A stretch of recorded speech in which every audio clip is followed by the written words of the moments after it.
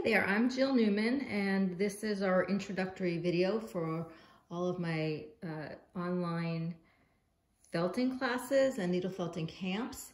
I just want to do a little brief introduction to needle felting for those who haven't done it at all before, and if you have, maybe you'll learn something new. I don't know. We'll give it a try. Anyway, I love needle felting, and I'm happy to share it with you, and I hope you enjoy it as much as I do.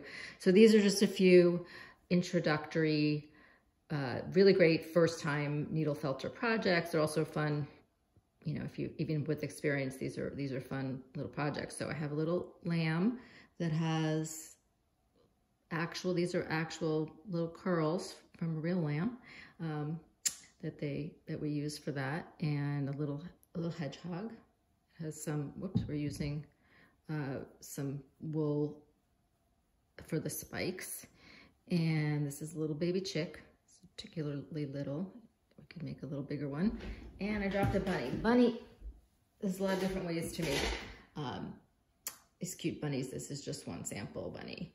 So for the camps this summer, for these are each the first thing we make for each of the 4 different needle felting camps. So, and the other projects will be fun too. So I just want to say a little bit, people always ask who don't know what this is, like you stuffed this with something, you did some sewing. No, this is solid wool, no sewing whatsoever. It's all done with a felting needle. I'm going to talk in the next video more specifically about what kinds of needles and how they work, but there's barbs on these needles, and somehow the wool, this is a felted egg. You'll receive a felted egg unless you ordered a kit that doesn't come with it. But this is all solid wool. It starts out with this core wool. It's just this fluff.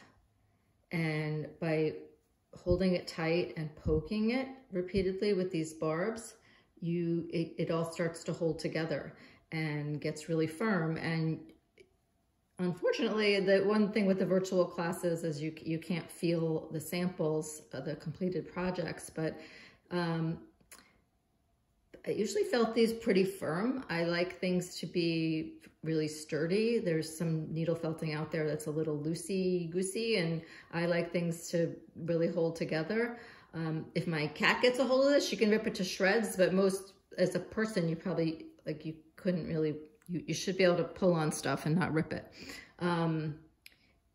But you don't have to make it. Some of my sculptures are really solid, and I keep felting till they're hard as rocks. You may want to have, some of my students prefer to have a little squish still. So that's gonna be up to your egg that you got is gonna have some squish. Should be pretty solid in the center.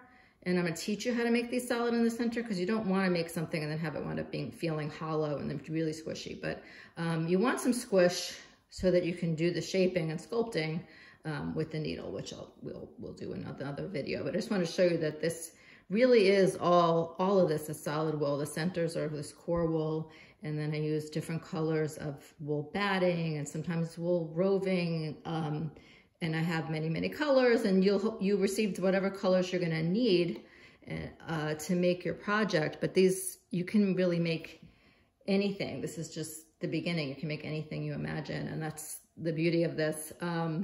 It's a really fun, versatile craft. So let's get started, and I hope you enjoy it.